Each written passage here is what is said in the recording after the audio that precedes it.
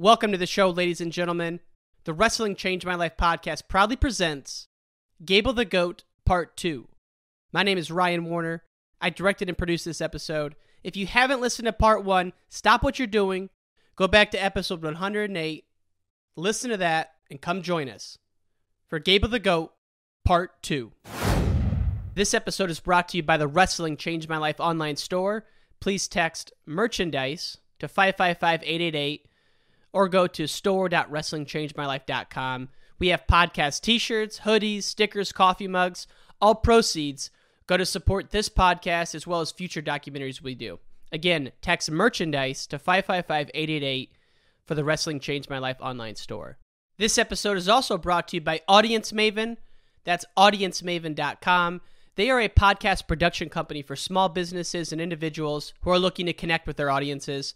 They helped a lot during the production of this podcast in terms of being a soundboard for different storylines and different creative ideas. I would highly recommend them. It's audiencemaven.com. That's it, folks. Let's get to the show.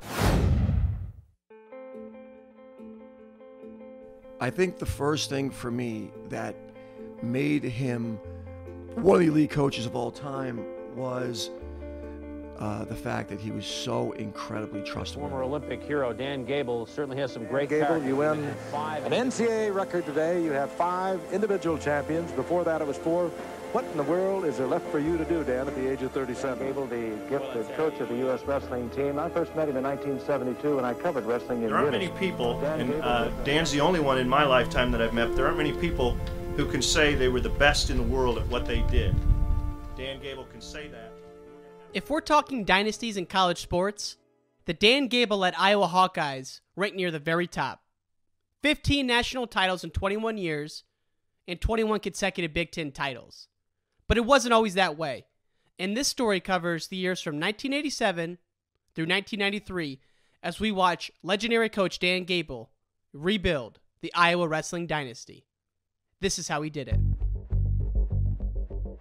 With 5 finals having been wrestled and only 5 yet to go, Iowa is really up against it, as you can see. March 1987, the NCAA Wrestling Championships. Dan Gable is the head coach of the Iowa wrestling team. They've won the last 9 consecutive team championships and are going for their 10th. Dan Gable's going to have his hands full. He'll need a real miracle to pull this one out. No team in NCAA history has ever won 10 championships in a row. Not even the great John Wooden teams of the 70s. There's Coach Dan Gable watching, obviously knowing he needs every victory, every win from his wrestlers in order to maintain his quest for a 10th consecutive championship. But then something happened that would change the course of wrestling history forever. Iowa lost its first match, and with it, the team championship. As its first title since 1977, Dan Gable's 9-year streak with the Iowa Hawkeyes is snapped. The Hawkeyes remain tied with the Yale golf team of the early... For the first time since 1977, the national championship of wrestling would not be going back to Iowa City. The next day, Gable and his family flew to Hawaii for a family vacation. From what I hear, you were sobbing on the... I was crying the whole time. That's another one of these trips that my wife had to straighten me out. What was initially planned as a celebration trip had now turned into a self-imposed intervention led by Gable's wife. It was that first morning we woke up, and that's, I think, when she told me, you're not going with us. You're staying here. You're working on that team. You're staying here, and we'll see you at lunch, and then you can stay with us in the afternoon. But you need to work because you're a mess. Gable's wife and kids left the hotel room to start their vacation, while Dan was left sitting there alone with his thoughts. He began to reflect on how he'd let the program spiral out of control. It took that loss from Gibbons' loss to really kind of start me analyzing all the program, kind of like I did when I lost to Owings, going back. So I'm going back and I'm learning, from 83, 84, 85, I'm looking and I'm saying, some of these people that did call me, or maybe I got a bad write-up about the wrestling team or something, they have a legitimate beef. I would never admit that before. It took a loss for me to get humbled and really look at what we had going. I believe Dan Gable saw that he could be better. That's Tim Johnson, a Hall of Fame broadcaster for Iowa Public Television. I think at that time he's going, I do believe that on and off the mat matters. And maybe I didn't believe that as much, but as I'm growing, I believe both matter. Iowa was known as the work hard, play hard team of the 80s. As early as 82, 83, we were losing track of what we built our program on. We built our program on some really good, solid attitude, but we were losing that humbleness a little bit that you still always need to be able to go and get better. But Gable ignored the warning signs, even with some of his team leaders. I mean, a guy named Penrith, he wins the Nationals in 86. He's only a sophomore that year, but he had been arrested 5 times for intoxication, or for, not intoxication, but for like underage drinking or something.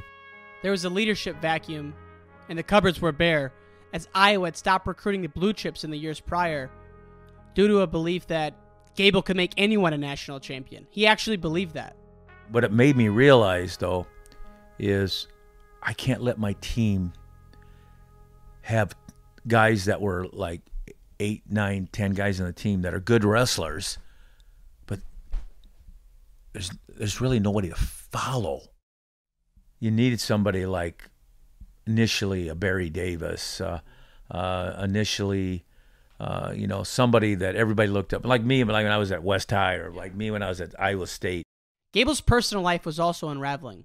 After flying home from Hawaii, he was spending more time at the bar and less time with his family. One of my wrestlers actually tipped me off. I went out with one of my wrestlers after practice one day and said, you should probably be home. I looked at him. I said, whoa, I'm going home.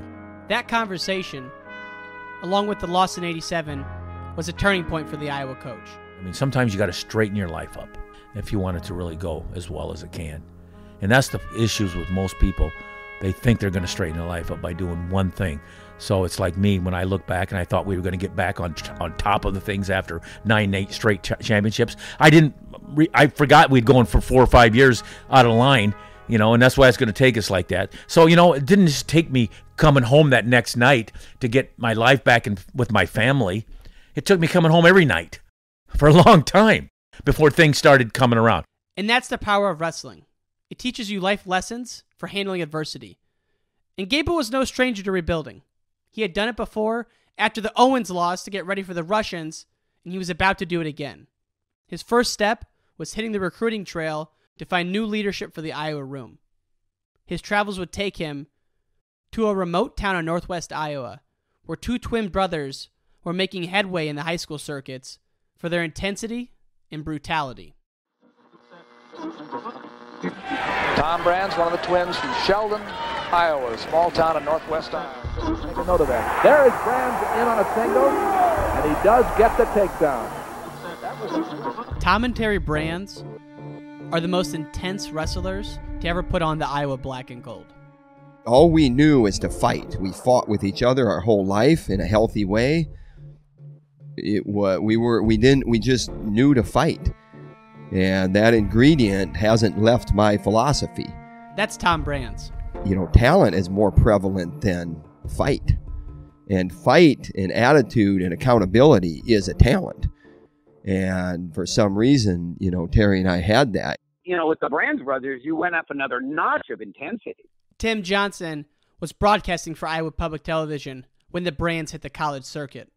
Let's put it this way. They certainly didn't take a back seat on the mat. It's hard to describe the ferociousness at which the Brands wrestled. Now Tom Brands is dominating Kendall Cross. It's reached that point in this match. He is actually dominating. Don't the Brands boys' intensity remind you a lot of someone that's coaching them in the room? They turn wrestling matches into legal fights. If you have one toe in bounds, you better be fighting, and it's true. That's the way wrestling's a man's sport, and that's the way it has to be. They put a pace on guys that college wrestling had never seen before that time, and many say hasn't seen since the Brands. Oh, there's another takedown. 4 takedowns for Tom Brand. 4 takedowns, and his brother had 1, 2, 3, 4. They're putting on a takedown. They were the epitome of the Dan Gable, Iowa style of wrestling. Constant wrestling. Intensity. They're a better wrestler than I was at that level in some ways. The Brands boys arrived in Iowa City in the fall of 1987 and were just what Gable needed to jumpstart the new culture at Iowa. There was no problems, off the mat from a standpoint. I mean, I don't think either of them ever touched a drop of alcohol. Even with the Brands boys, Gable had a long way to go to get Iowa back on top. When we lost in 87, we didn't really win right away. They'd finished second in 88, and then in 89, the bottom fell out. They took 6th, the worst a Gable coach team would ever finish. It was rock bottom. You really analyze why you were 6th, because we were ranked one of 3 teams to win going into that tournament. To add insult to injury, Iowa's arch nemesis, Oklahoma State, had won their first title since Gable had taken over as head coach at Iowa. The Iowa rivalry, again, yes, it's a great rivalry, and it was a bitter rivalry, a hatred. Hatred? But oh yeah, absolutely. It wasn't even a rivalry as much as it's a hatred. That's Mark Perry. He wrestled for and coached at Oklahoma State during the Gable era. When did it start, you think? Oh, God, I think when Gable started winning, because Oklahoma State was the premier program and had been for 60 years, and then Gable comes along and starts winning national title after national title. Iowa has already clinched the team championship. The University of Iowa has clinched a 5th consecutive national championship. Record 158 points scored by Iowa in the meet. That's an NCAA record. So was their margin of victory. Obviously there's a jealousy there, like in any sport. Everybody wants them to lose now. And, it's not so much everybody wants Oklahoma State to get beat. They want Iowa to lose. Oklahoma State and Iowa were bitter rivals simply for the fact that they were 2 of the best teams in college wrestling. But if we want to see where the hatred started, we have to go back to 1984. That year, Oklahoma State won the duel, but then Iowa won the nationals once again. A few months later at the Olympic trials, Dan Gable was the Olympic coach, and 2 wrestlers, one from Iowa and one from Oklahoma State, would wrestle for a spot on the Olympic team in one of the most controversial matches of all time. Yeah, this was the 1984 Olympic trials. That's Rick Tucci. He was the ref for the match in question. We had a number of interesting matches that weekend, but I guess I was fortunate to be put out on the mat between 2 great wrestlers, Randy Lewis and Leroy Smith. Leroy Smith was a cowboy from Oklahoma State, and Randy Lewis was an Iowa guy, one of Gable's guys. He helped start the Iowa Dynasty. We're looking at a nervous Randy Lewis from Iowa City, Iowa, wrestled at the University of... And so on June 21st, 1984, in Allendale, Michigan, Lewis and Smith wrestled in a best-of-3 series with Gable on the sidelines, as he was to remain neutral throughout the selection process, given his position as the Olympic coach. Randy Lewis won the series and was moving on to the final day of competition. But after the match, Oklahoma State protested a scoring exchange that happened late in the second bout. After an official review, the protest committee demanded that the match be re-wrestled. Randy Lewis was so frazzled by the whole exchange, he was never able to regain his composure, and Leroy Smith won matches 2 and 3 and was now the Olympian. When that tournament ended and wrapped up, Leroy left. Everyone thought he was the Olympian at that weight, right? That was the understanding leaving that tournament in Michigan in June? Yeah, that's basically everybody's understanding. They didn't know it was what was going to take place after that. The Iowa camp appealed to a federal arbitrator that the match should have never been overturned in the first place. Dan Gable was no longer neutral at this point and was testifying in Randy Lewis's defense. So this was something that's set people off too about his involvement in the procedure when he was supposed to be neutral because he is the Olympic coach and shouldn't be sitting in the corner or have any involvement with the Iowa wrestlers during the Olympic trials process. The federal arbitrator ruled that Randy Lewis had been wronged, and they re-wrestled match 2 once again, with Randy Lewis winning and making the Olympic team. He went on to win a gold medal, but after the Olympics, USA Wrestling demanded that Dan Gable step down as the head coach and was officially censored and banned from all future coaching positions. This would later be lifted, but at the time, the heat and tension between Oklahoma State and Iowa over this 1984 Olympic trials process was incredible. Which brings us back to 1989. Oklahoma State had just won their first title in the Gable era, while Iowa was reeling from a 6th-place finish when they received an unlikely transfer from Long Island, New York. Gable didn't even know who you were, that you were coming. No, I just showed up. I literally jumped in my car and showed up. That's Tom Ryan. Today he's the head coach for the Ohio State wrestling team, but back in the summer of '89, he was just a college kid who worshipped Gable and the Hawks. The deepest part of my soul wanted to wrestle at Iowa, but I didn't win the states my senior year, and not that it would have mattered. But, I never had the chance to go to the University of Iowa, so I went to Syracuse, and I was happy there. That all changed when he went to watch Iowa wrestle during their East Coast tour. So I went to the duel, and I watched Tom Brands wrestle. And he lost that night. I believe he lost to Jimmy Martin. But the fire that he wrestled with, I wanted. That's what I admired the most about the sport. I want people clawing their way to points, right? And he had that. So it kind of, watching the whole team wrestle, it kind of reignited this fire in me. And I finished the year at Syracuse, but I had made up my mind that I was going to leave. In early June of 1989, Tom Ryan pulled into Iowa City at 4 a.m. A few hours later, he'd walk down the steps at Carver Hawkeye Arena to his first Iowa practice. Coach Gable had no idea who he was.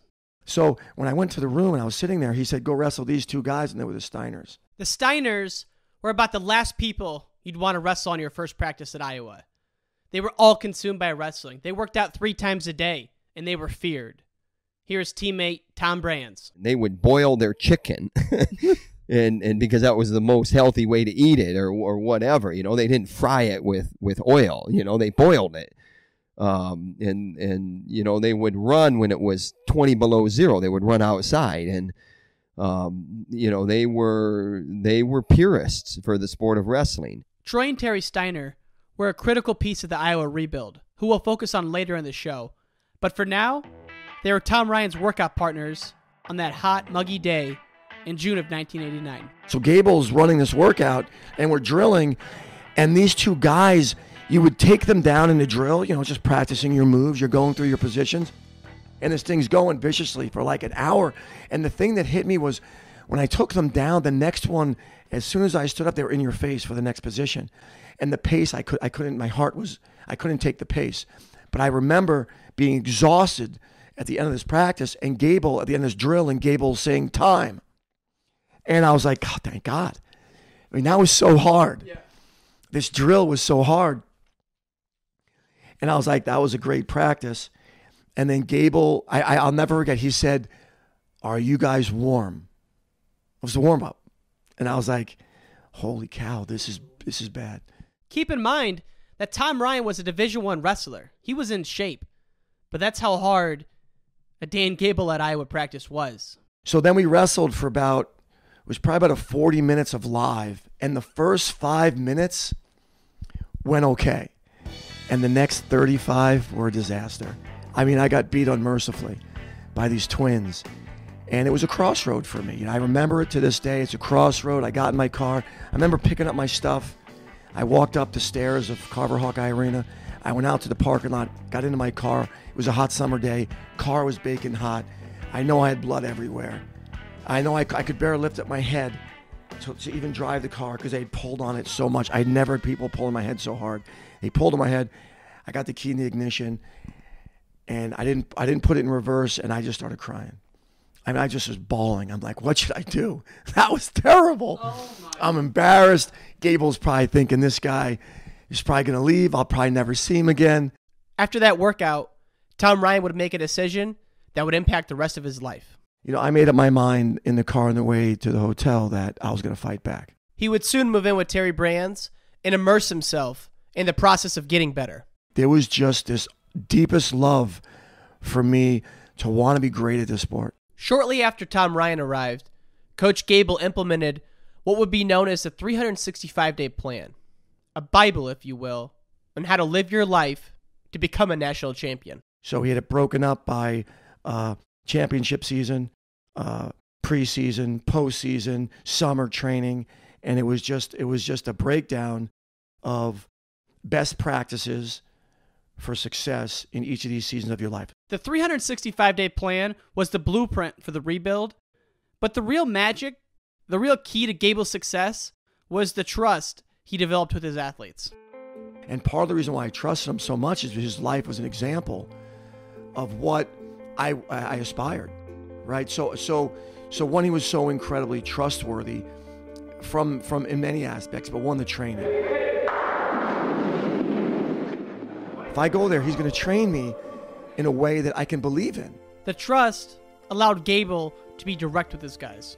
He was incredibly honest and truthful, but never got personal. Look, I'm not picking on you. I'm not belittling you. I'm not degrading you. I'm not doing any of that. I'm sharing truth with you about the wrestling, right? Not about you as a human being, about your wrestling. And slowly over time, Coach Gable would take guys who are not great athletes and through force of will, turn them into national champions. At some point in time, the tide changes. And all of a sudden, after half a year or three-quarter of a year, you're in that wrestling room and you're not beaten, but you're going even and getting the best of them some days. Some pretty dang good guys. And you go from, I got to his leg. I got in on his leg deep. I actually finished 1 of 10. And you're looking around, you're going, you know what, I'm pretty good. But you didn't look around and get a big head because somebody would knock it off. There's no better case study of Coach Gable taking a wrestler to a new level than the Alan Freed, Tom Brands rivalry. At 135 pounds, this is Alan Freed, the junior from St. Ed's, defending state champion. Alan Freed was one of the best high school wrestlers of all time. He was the first person to win 4 high school national titles and took down the reigning world champion when he was just a junior in high school. Look at Allen, he's in there. He's in deep. He's got Smith. He's got Smith. Look at this. Wow, what a phenomenal performance we're seeing. A junior in high school against the #1 rated wrestler in the world. He was known as the Phenom and dismantled Tom Brands in high school. What do you remember of those battles? I remember getting beat up in high school and bad, really bad. I remember they gave me Tom Brands and then Terry Brands back to back and threw a Steiner in there on me too. That's Alan Freed. My match with Tom was odd because I beat him 17-1 in like 90 seconds. Like most young wrestlers during this time, Freed worshiped Gable. I wanted to be the next Gable. But on signing day, Freed decided to be a cowboy and went to Oklahoma State. And by the time he wrestled Brands for the first time in college, the Gable effect was on full display. Oh, it was a lot closer, yeah. That was a tight match. I think it was 8-6, 8-7 or something. He had me on the ropes at the end, I think.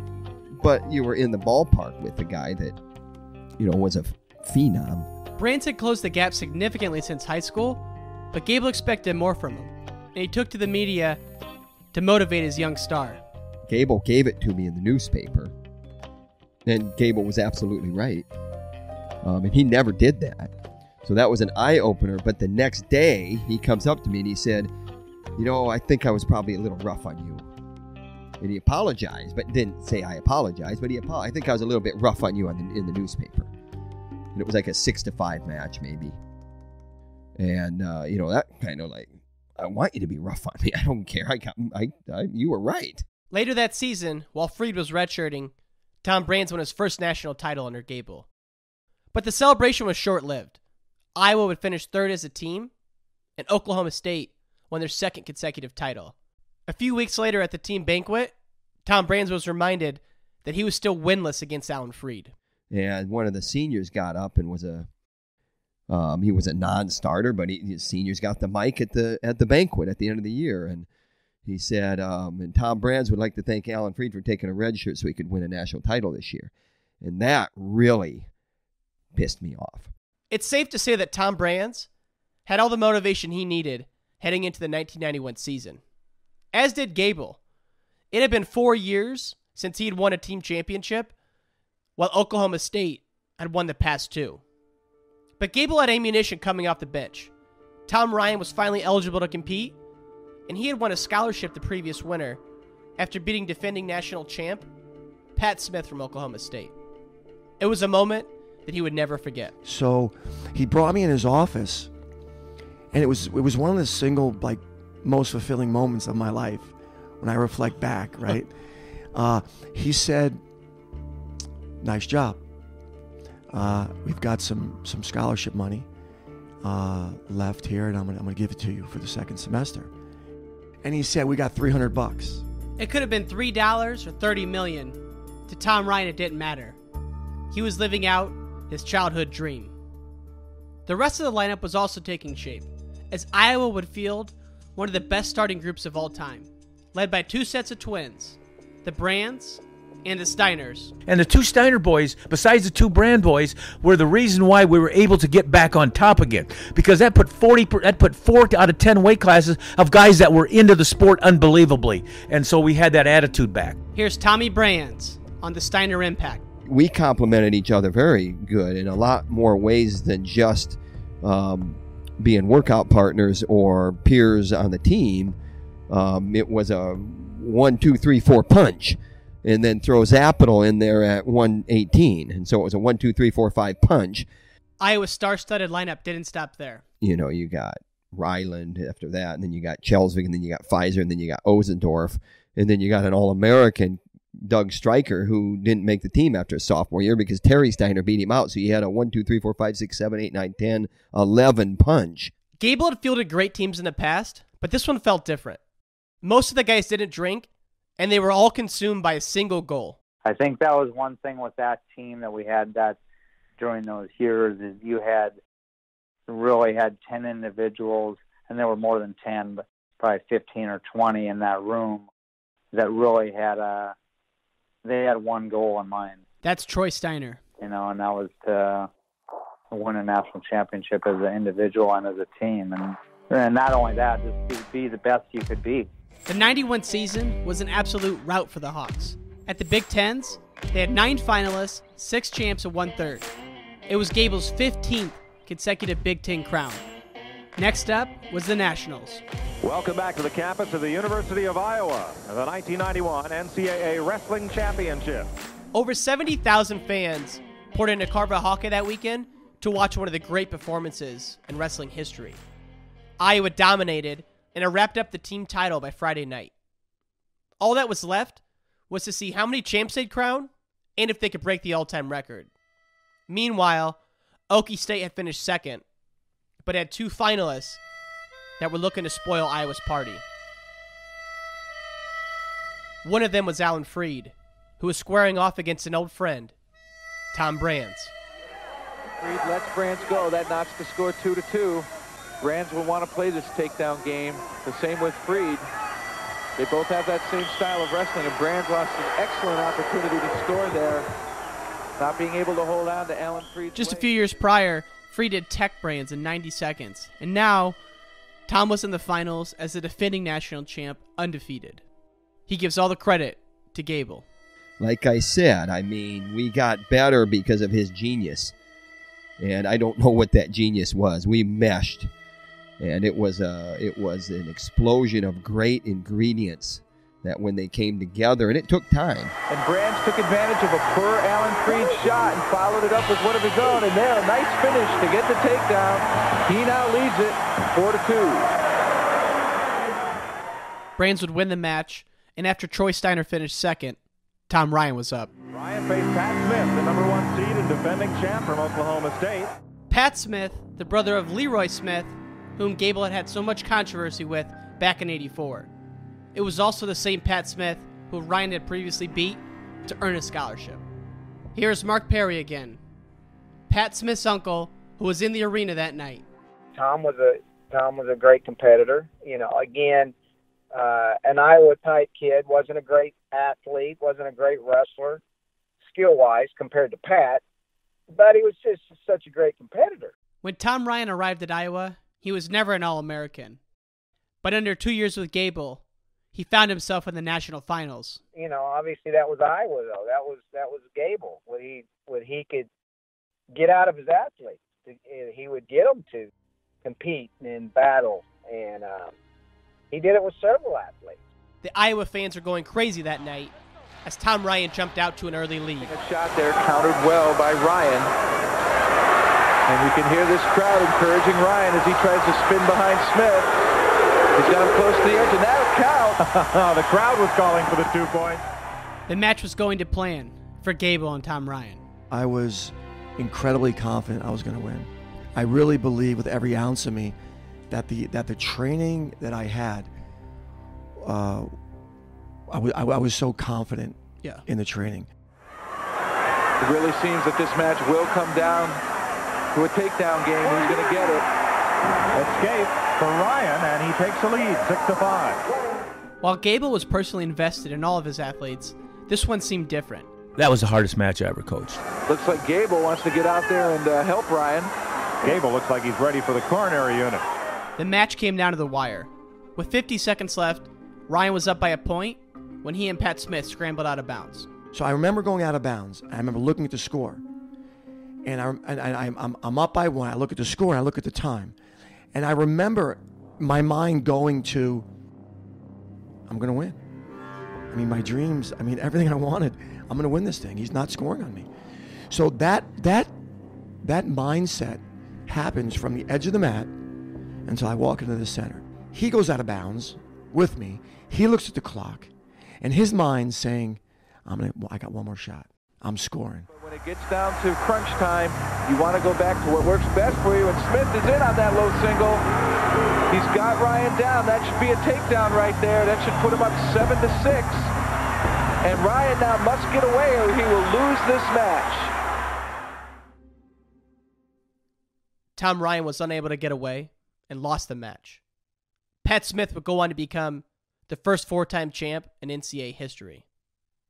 It was a bittersweet moment for Coach Gable. He had won the team title, but the Tom Ryan loss weighed heavy on his mind. Well, anytime you can capture something that slipped away from you for a few years, it's great. You know, no matter what kind of performance we had, it's a team championship. It's a great effort. We had 8 guys in the top 3, but you know, sure, coming in these finals, we were favored in only 2 of the 6. We ended up getting only 2 of the 6. The University of Iowa, with 2 national champions, 4 runners-up, and 3 third-place wrestlers, score a near-record 157 points to win the national title.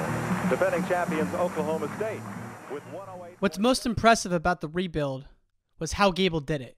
He did it with the right culture and with the right guys. Now the only question was, how long could he sustain it for? In 10 seconds. We'll wish you a little early. Happy New Year. Thanks ever so much for making us a part of your party. It is now 1992. Happy New Year! 1992 saw Gable and the Hawks claim their 2nd consecutive title, beating Oklahoma State by over 50 points. Recruiting efforts were also paying off, as Gable landed one of the most sought-after high school prospects since Alan Freed. There's McElravy, one of the best young high school prospects ever to come into collegiate ranks. McElravy, a winner of 200 matches in high school. In 4 years of high school, he won 5 state titles. That's because he won 1 in 8th grade. Lincoln McElravy was a blue chipper from South Dakota. And since the Steiner twins were also from the Dakotas, Iowa had an early lead in the recruiting process.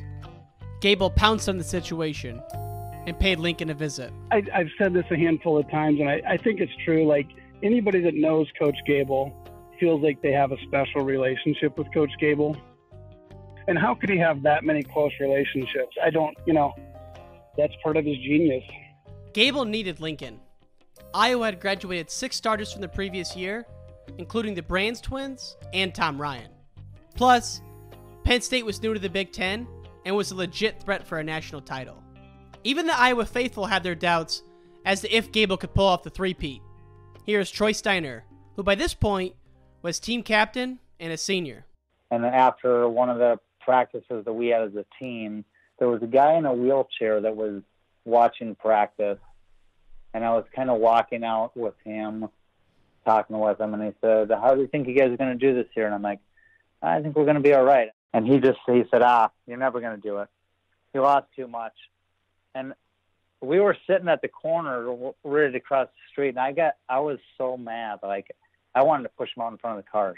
The naysayers proved to be right, as the Hawks got off to a historically slow start. The scene has changed. There's a whole new look at the top. With Penn State ranked number 1, that's the first time in 2 years that any team other than the Hawkeyes have been number 1, and with Nebraska, number 2, perhaps the highest they've ever been ranked. I think there's a little changing of the guard, Doug. As the season progressed, the situation was becoming more dire for Gable. He had serious holes in his lineup and had changed the starting rotation several times throughout the year. Tell you what, Dan Gable might say the same thing, because here we are, the middle of February. For the first time, he's unsure about 4 weights. Gable had to act, and he started toying with the idea of pulling Lincoln's red shirt. There was only 3 weeks left in the dual meet season. He's a true freshman. Yeah, he's a true freshman. And all of a sudden, Penn State's coming into the Big Ten for the first year. So I don't know if you think about all those things. And we got a string going, and Penn State's had beaten us. It was a risky move to pull a red shirt this late into the season. I had to figure out how to make a better team and not just throw somebody in the lineup that was not proven except for back in high school. Another issue was finding a place for Lincoln in the lineup. It would mean that Troy Steiner, the defending national champ at 142 pounds, would have to cut to 134. So Gable approached Troy with the idea. When I went and talked to Troy Steiner, he goes, I already been thinking about going down a weight so we can get Lincoln in the lineup to help this team to win because, Penn State's coming in and we want to keep this string going. It was like I was already thinking about it, and I was getting ready to go to Steiner, but he'd already beat me to the punch. So all of a sudden, Troy Steiner's telling me what I want to ask him before I even ask him. Gable then approached McElravy. Said, "Hey, what do you think about competing this year?" And I said, "I think that'd be great." And I was living with Terry and Troy Steiner, and they trained 3 times a day, every single day. So I just thought that was the thing to do. So I just trained with those guys. And so even though I hadn't been competing much as a red shirt, I was ready. I had been following those guys around. Now it was up to Troy Steiner to make the brutal cut down to 134 pounds. So I went to the All-Star meet on February 1st, and that was on a Monday. And Friday, we wrestled Northwestern. Troy wrestled 142 pounds at the All-Star meet and got back to Iowa City Tuesday morning. I think I came back at weight like 152. And then that week I was down on Friday, I made 134. It was a massive sacrifice for Troy, one that he hoped would save Iowa's season and secure a 3rd straight national title. On February 5th, 1993, Lincoln wrestled his first match as an Iowa starter. They brought Troy Steiner, national champion at 142, down to 134, and you can bet they plan on him winning a title there. And at 142, they brought Lincoln McElravy, a freshman, into the lineup. Carver Hawkeye is the mecca of wrestling, but it can be intimidating. I was thinking that there's this invincibility now that I'm an Iowa wrestler because you watch Iowa wrestling on Iowa Public TV and all the dominating performances, and I aspired to that. So I thought, well, here's my chance. But it just didn't happen. And McElravy's a little bit scattered here. Lincoln's first varsity match as an Iowa wrestler ended in a loss. Yeah, but you got to realize he idolized Carver Hawkeye Arena, and he had never wrestled in there. The pressure, I didn't really think about it, and he gassed himself. I mean, I handpicked the match for him to come out. So when we decided when he was going to come out, I said Northwestern's the match because that guy, he can tech fall. He can beat him by 8 or so. And he loses by 7 or 8. He might have got majored because he fell apart. And I didn't take into account all the pressure from his family, which I didn't realize, and the fact that his dad didn't want him to do it. Ken McElravy was against the plan from the start and was waiting for Gable at the after party. He was waiting for me to walk through the door to attack me. So I went around the back of the building, went in, came in from behind him, and grabbed him right from behind. And I said, Ken. He turned and I started talking real fast. I said, I'm here. We got to talk. And I'm saying, we got to do things. We got to work things together because you know what? He's committed. He cannot not wrestle now. And so me and you, the only way he's going to come back is if me and you get together and figure out how we're going to help this kid. Because there's no option now. He's already burned the red shirt. He was ready to only just call me every name in the book. And by the time I got done saying that, he was like, yeah, you're right. But he was ready to rip me. And he, and I don't care, but I had to approach him first, not let him start the conversation, and I had to control it because there was no other choice. And if he even started going the other way, we're wasting time to win the national tournament. So the bottom line is I had to come up with a plan, and that plan was the one that started right away in Carver. What unfolded is a prime example of Coach Gable doing anything he could to get his guys ready. So to get Lincoln's confidence back up, you designed 3 mock dual meets at Carver. Bring in a real audience? Real audience. 2,000 people from local Iowa City, Cedar Rapids came, and we set them right close to the mat, right on Carver Hawkeye Arena. See, what happened, I'm thinking, Carver Hawkeye Arena made this guy somebody that he's not really. He fell apart right away, and it's got to be this arena. So we got to do something in this arena to make sure he has more experience. With only 2 weeks left in the season, Gable resorted to holding mock tryouts a few days after the Northwestern loss to get Lincoln more experience in the Iowa singlet. I think he maybe sensed that I was a little intimidated or just not used to the types of crowds and that environment. As genius as the plan was, Lincoln was reeling from a loss, and the thought of having a wrestle-off was less than exciting. And so I'd come out of red shirt, and now my red shirt's over, and now I've got these wrestle-offs. And I went and talked to Coach Gable about that, and I said, I'm not going to lose, but what if I lose? I said, you're not going to lose. I said, I agree, but what if I did? Little did Lincoln know that Gable had instructed the Iowa backups to throw the matches. The kids that actually wrestled him told me that they knew they couldn't win, and that may have been something. But just by chance, if they weren't gonna. They had to lose. Yeah. But he don't believe that to this day. And herein lies the genius of Dan Gable. His ability to understand what his athletes needed was unparalleled in college wrestling. Who would have thought to do that? I've never heard of that before or since then. And it was the right recipe. And a lot of times with Gable, even if it was the wrong recipe, because it's Gable, it's now the right recipe. The plan worked. Lincoln won the wrestle-offs as well as the second varsity match, and his presence in the lineup sparked a new enthusiasm amongst the Iowa team. It looks like McElravy, he's really made for this Iowa Dan Gable style, isn't he? Well, like I said, he likes to come at you. He likes to put a lot of pressure on you, and yeah, he's made for the Iowa style. At the Big Tens, Iowa won by the slimmest of margins, 4.5 points over Penn State. Dan Gable was now 17 for 17 at the Big Ten tournament. Heading into the Nationals, Lincoln rode the momentum all the way to the NCAA Finals. Gable's decision to pull the red shirt was looking like the move of the century as Iowa was nearing closer to a third straight team title. A few hours before the finals, he addressed his guys at the Iowa hotel room. 42, he's going to want to get in control of the match. He likes to get on in a cling and crab ride and things like that. I don't think he likes wrestling 7 minutes straight. The main thing is what I said. Do what you normally do. Do what you normally do. One wrestler absent from the finals was returning champ Troy Steiner. He was beat in the semis and had to settle for third.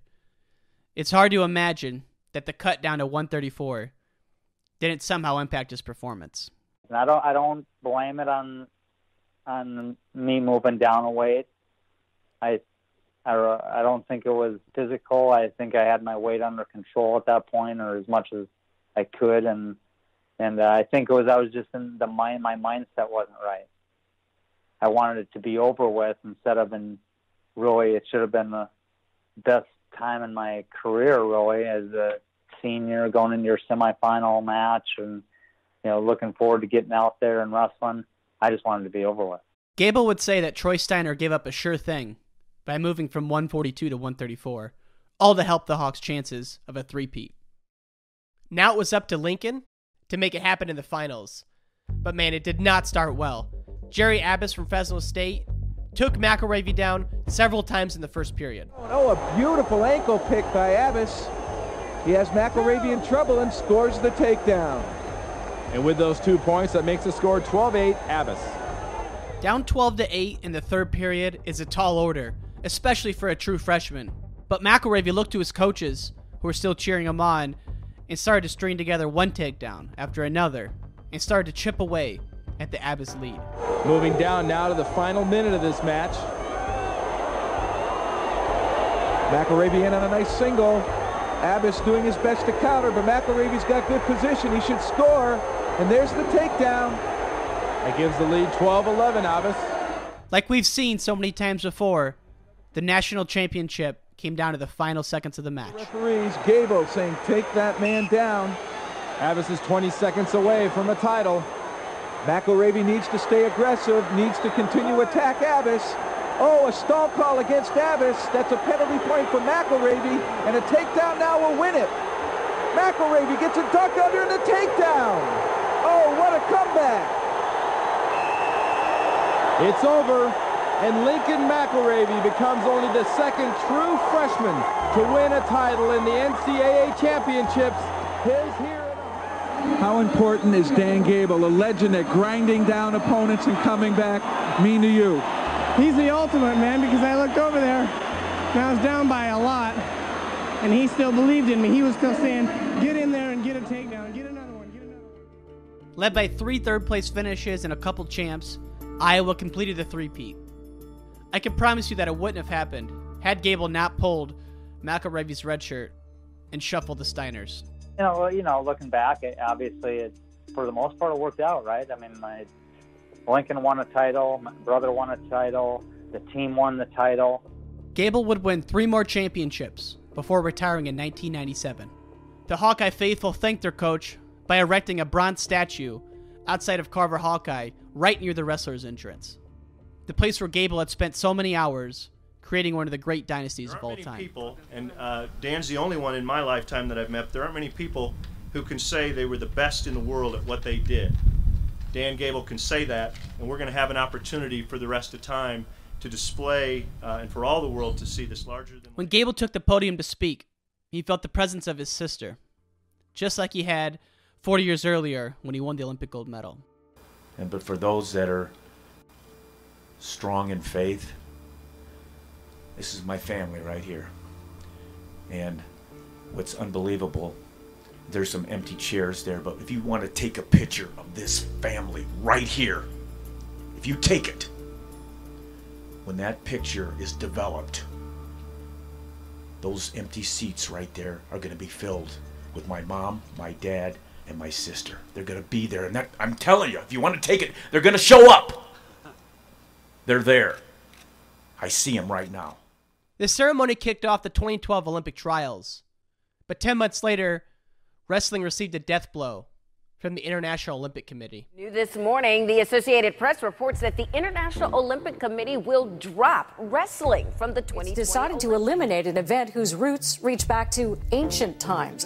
Beginning in 2020, will be announced shortly at the IOC Executive Board meeting in Lausanne, in Switzerland. Under a self-imposed mandate to remove an Olympic sport for the 2020 Games, the IOC opted to cut wrestling over the modern pentathlon.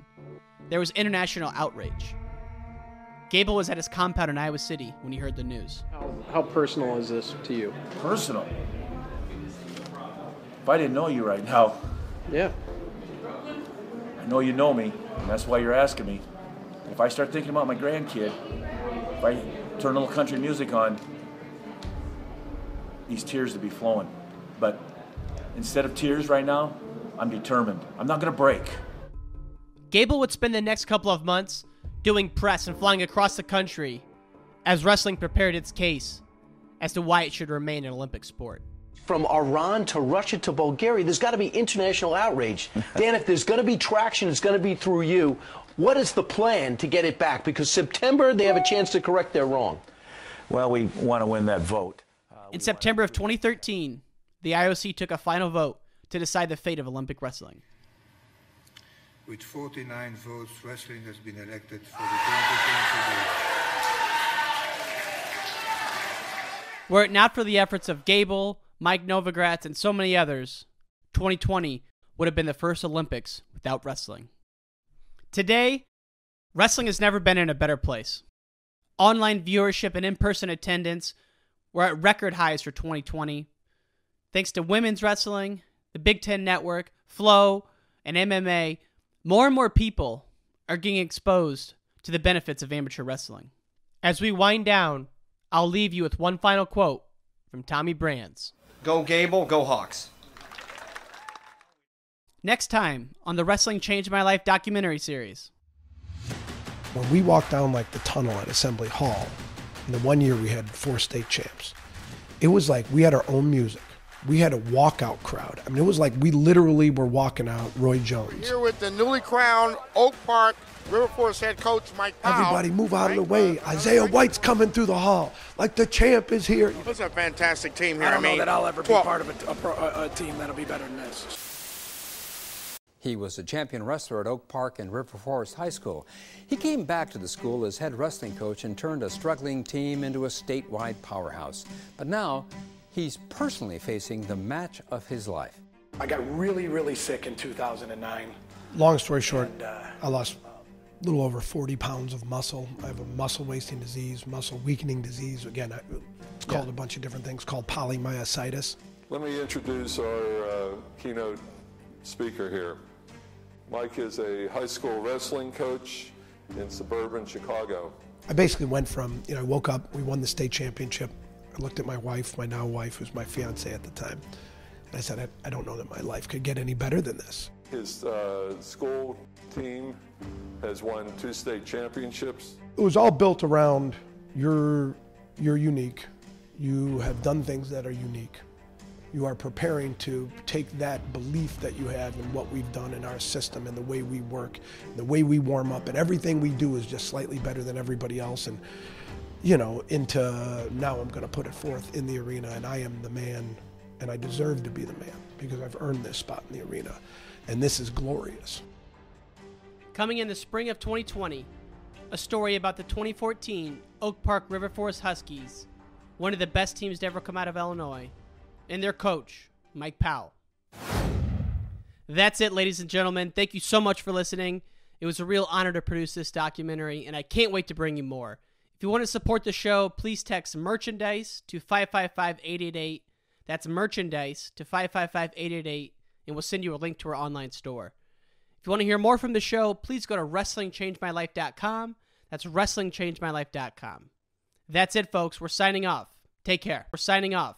Take care. We're signing off. Take care. We're signing off. Take care. We're signing off. Take care. We're signing off. Take care.